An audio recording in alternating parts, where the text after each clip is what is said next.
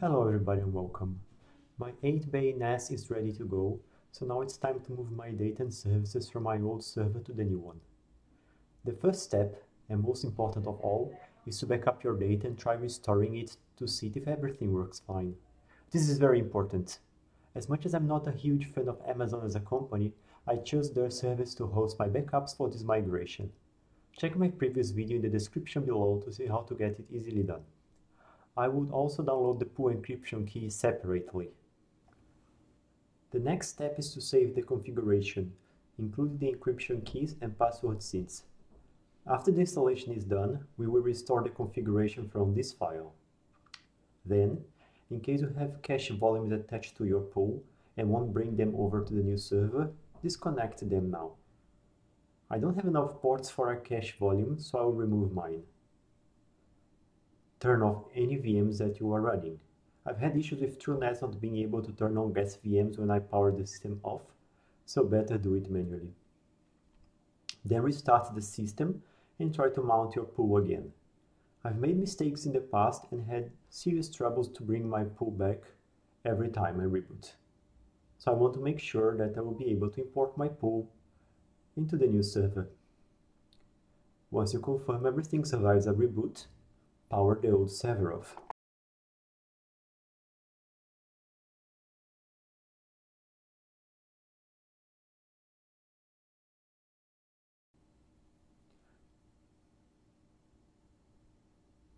Now let's prepare a USB installer. I'm using a Mac, so all the tools I need to create a bootable USB flash are provided with the operating system. Download TrueNAS from the internet, and once the download is finished, open the terminal to prepare the installation device. In macOS, unmount the USB device with disk util, and then, by using DD, clone the image into the USB device. Targeting hard disk instead of disk makes the copy faster. I was successful using a block size of 64K.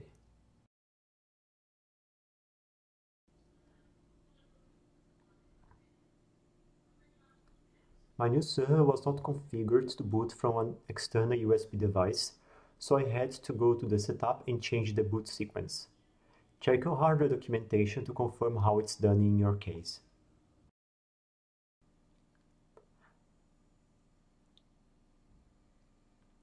After that, let's test the installer. Attach the USB stick to your new server and power it on. It should boot straight into the TrueNAS installer. If it doesn't boot up, try another computer or a virtual machine, or double check your settings.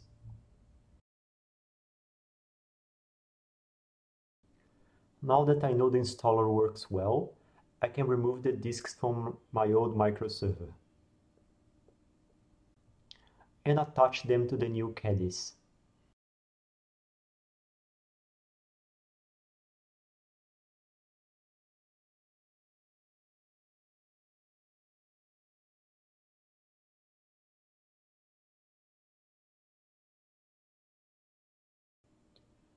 I don't have enough drive bays to connect all the hard drives that I need, so I left an extra SATA cable connected directly to the motherboard, bypassing my SAS card, and connected the 5th drive of my new pool to it. And it's time to install TrueNAS. Boot into the installer, then choose Install Upgrade. I'm opting for a redundant boot volume, so I'm choosing my 2 SSDs as installation destination. Here you also have a good chance to confirm that TrueNAS can see all your hard drives.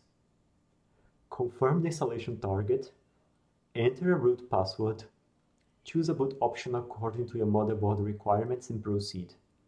I recommend creating a swap partition just in case something goes wrong. Choose Create Swap when asked.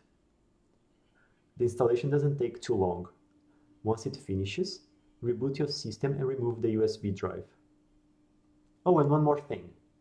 If you don't choose a root password now, TrueNAS will ask you to create one when you first try to log in.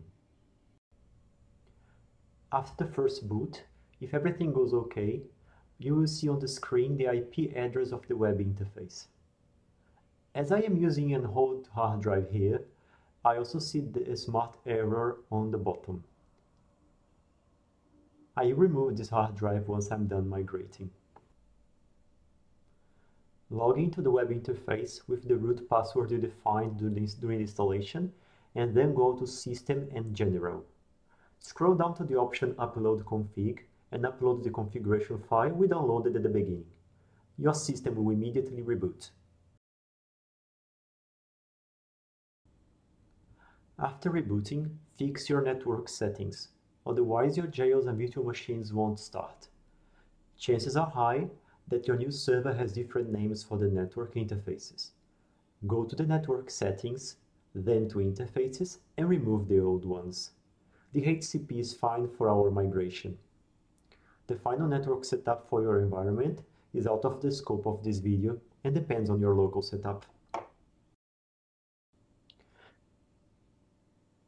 If you haven't screwed up your previous setup like I did, importing the old pool will be a straightforward process. Select your old disks and upload your decryption key file. When you get everything right, your old pool will come online. Mind that, so far and until the end of this process, the old pool remains intact in case we must restore service using your old server.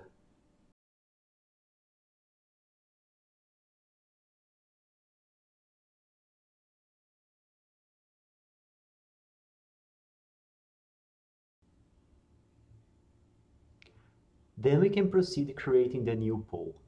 Go to Storage and then to Pools. Go to Add and choose to create a new pool. Give it a name, select the desired encryption options, add the disks to the pool and choose your RAID configuration. I'm going for RAID Z2. When you have everything set, click Create and confirm. If you choose to encrypt the volume, download and save the key somewhere safe and, before copying data, disconnect and re-import the pool to make sure your decryption key works well. Once you confirm everything is okay, we can proceed to migrating the data.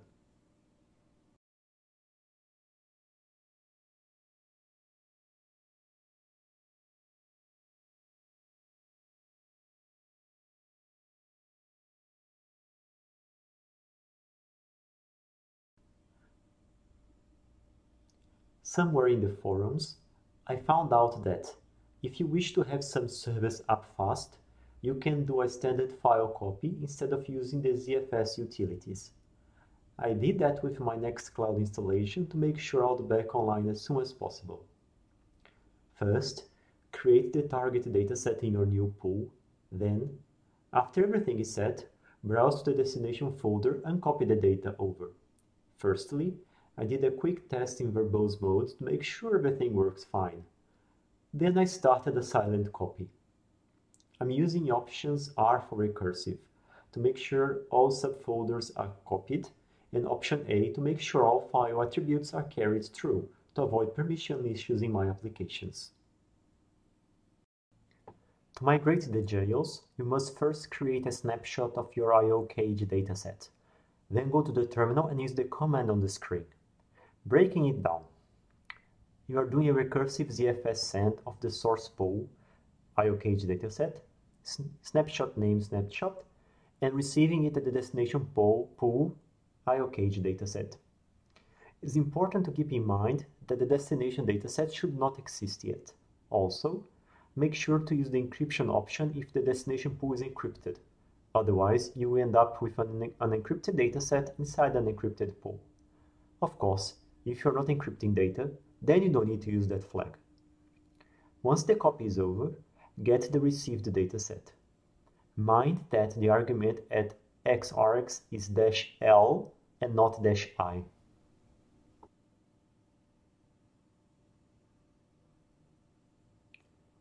To move a VM, you must first identify the virtual storage location. Go to the VM devices list and edit the details of the virtual disk. Note the path of the zvol. I'm going to migrate both my VMs. We are going to repeat the same process we used to move the jails. Create a snapshot of the zvols used by the VMs, then create a destination dataset. Since you're moving a zvol and not an entire dataset, you must create that dataset first. You could have moved the whole dataset if you're moving everything, but I'm taking the opportunity to do a cleanup. Use the same send and receive get combo used before to copy the data. Once the copy is over, edit the VM virtual disk devices and point them to the new zvol. Then you will be able to start your VM normally. If you have issues with network connectivity, review your virtual network interface card settings as well.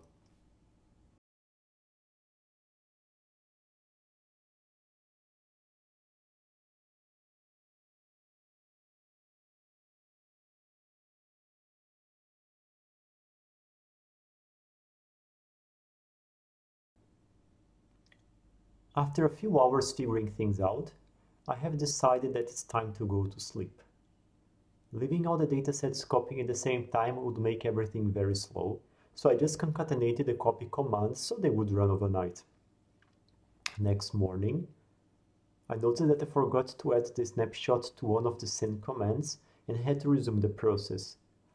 But it saved me a lot of time nonetheless. To keep my installation more portable, I decided to use my main pool for my system dataset. I don't need any extra performance, as this is a single-user system connected to a gigabit Ethernet. Go to System, then System Dataset, performing the change there. This process took a very long time for me.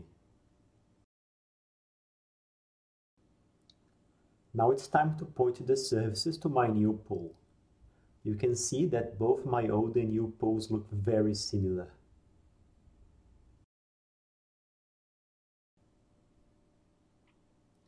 First, I went to sharing and then AFP.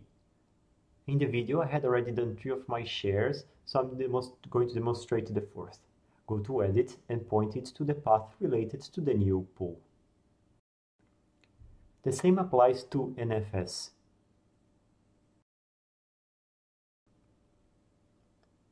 For Samba, if you've applied the permissions correctly, either by using cp-a or zfs send and receive, the same applies. Point the shares to the new pool and you're good to go. I took this chance here to clean up some of my path names.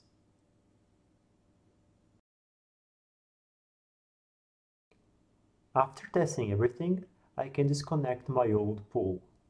Go back to Storage and Pools and disconnect the pool, this time deleting all the configurations.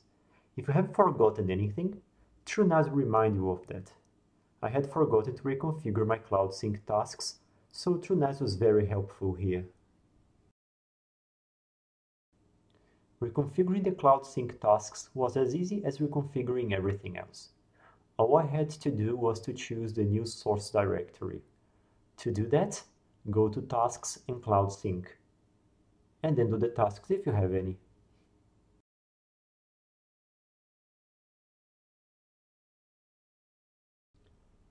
And now removing the pools works.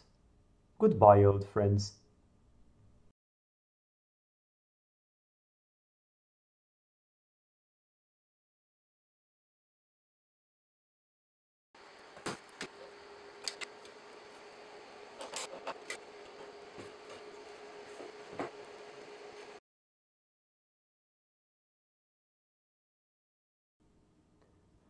After all this time running fanless, I decided to check the disk temperatures.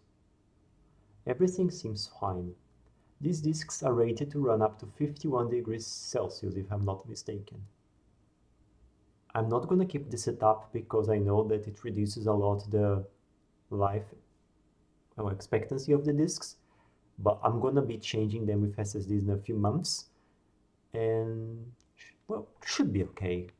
I will keep an eye on them over time.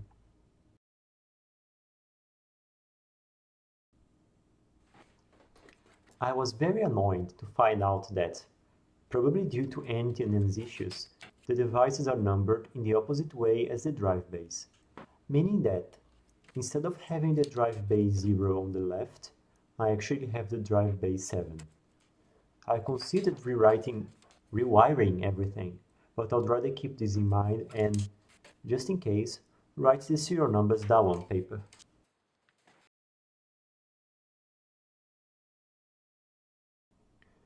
I also found out that, unfortunately, my 7200 RPM disk was running so hot that it was throwing random read and write errors. I retired it and replaced it by one of the disks from my old array.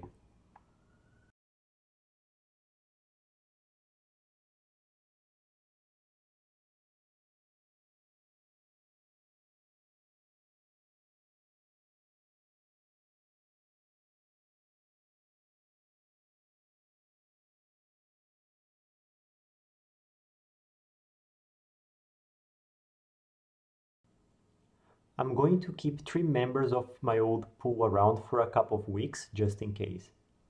I have enough disks to mount it back if I need to restore my data. I'm not too worried, though. All my data is backed up in AWS, and I've tested the restoration process. Restore process?